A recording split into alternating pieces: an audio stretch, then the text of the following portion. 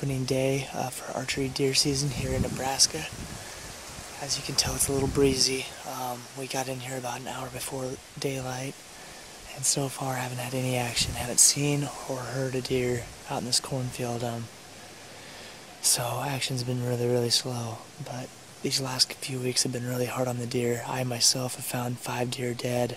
CWD, EWD, and blue tongue have all hit in this area at the same time, and the deer really taking a hit. So my guess is that the deer that are still alive and healthy are still out in this cornfield, and I guess we'll just wait it out. I'm gonna sit, till 10 or 11 later in the morning. Maybe one will work its way out of the cornfield and we get a shot.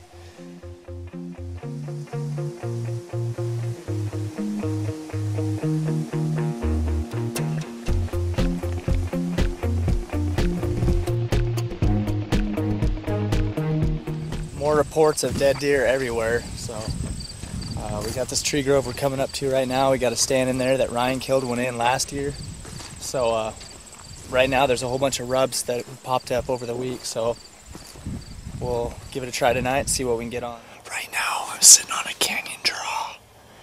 I can see a big buck bedded on the other side and 5 or 6 other deer working their way down. What I'm going to try to do is let the other deer go down. Hopefully he stays bedded, and I can slip down through this draw and come up behind this tree and get a shot. This is a big buck. He's up. This isn't gonna work. Dang it. Something's got him spooked.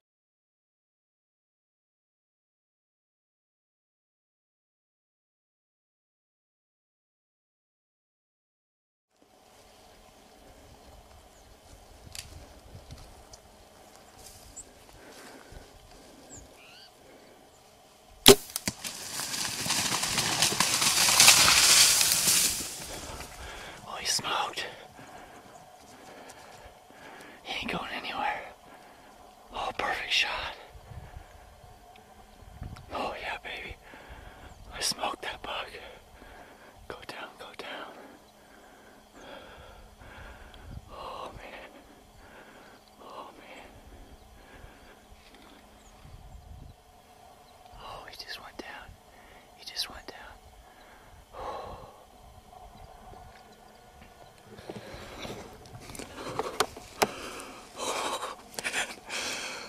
Awesome. So this is what happened. I was walking back to the pickup. The camera light was getting low. I guess I don't have to whisper anymore. Anyway, I was sitting about 400 or 500 yards across the draw. Wasn't seeing anything, so I decided to pack it up. Wind started shifting, and got up here and I started hearing the corn move over here on this pivot. So I slipped off the boots, got up to the fence, and I could see a rack right here feeding on some of the short corn here.